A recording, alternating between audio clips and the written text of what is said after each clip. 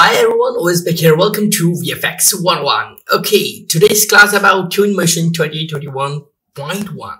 Yes, in this video, I will teach you how to create an epic scene in Twinmotion. So, let's start. Okay, first go to the epicgames.com store and download the Epic Game Installer and sign in. Then open the Epic Game Launcher.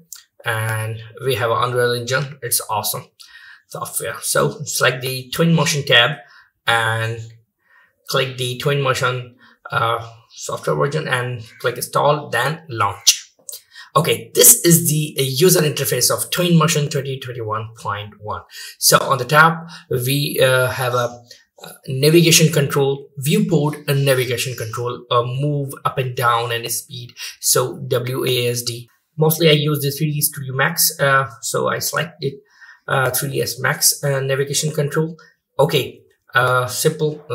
Scroll down for zoom and use a WASD for move and panning, and use Q and E key for up and down. Okay, on the left side we have a create panel. Under the create panel we have a quick mega scan. This is the new update for the Twinmotion. So we have a giant collection of real 3D model. For example, ornament. Under the ornament we have a incense burner. Before using, you must download the model, and after the download, simple drag on a viewport and wait for a second. Okay, oh my god, it's real. Okay, if you want to use the transform tool, so we have a move tool. You can easily move and press hold down. We have a rotation tool. You can easily rotate on 3 dimension, X, Y, and Z. If you want to scale, hold down again and select the scale tool. So this is very basic. If you are using any 3D software, so these transform tools are same. Okay, just download another model, old stone well. Download, click and drag on a viewport and select the scale tool and resize. Cool, it's really cool. And set the position. Okay, now I'm downloading a different 3D model and set on a viewport. For example, this stairs.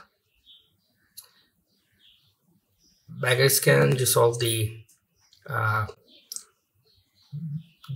basic problem about the 3D model, about the environment design. So I salute you. So I downloaded a lot of runes objects and drag on a viewport. So simple. So I set the all 3D model on a viewport in different dimensions.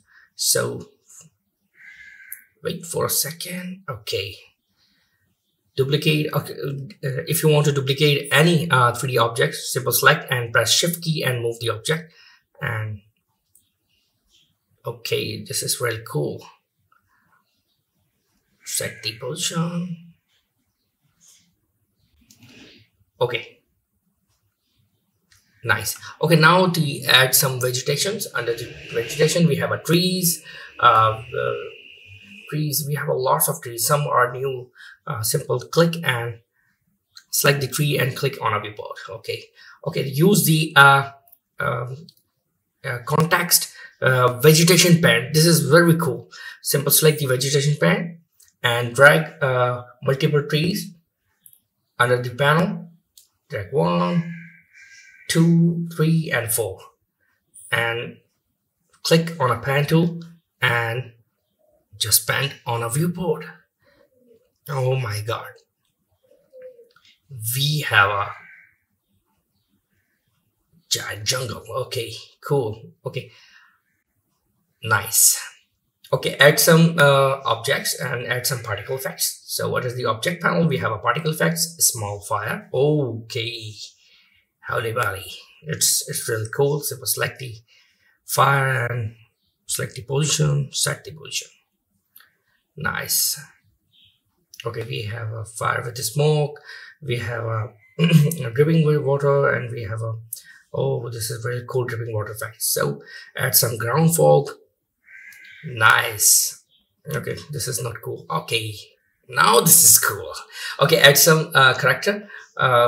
We have a different character animation, human groups. First select the animated character and select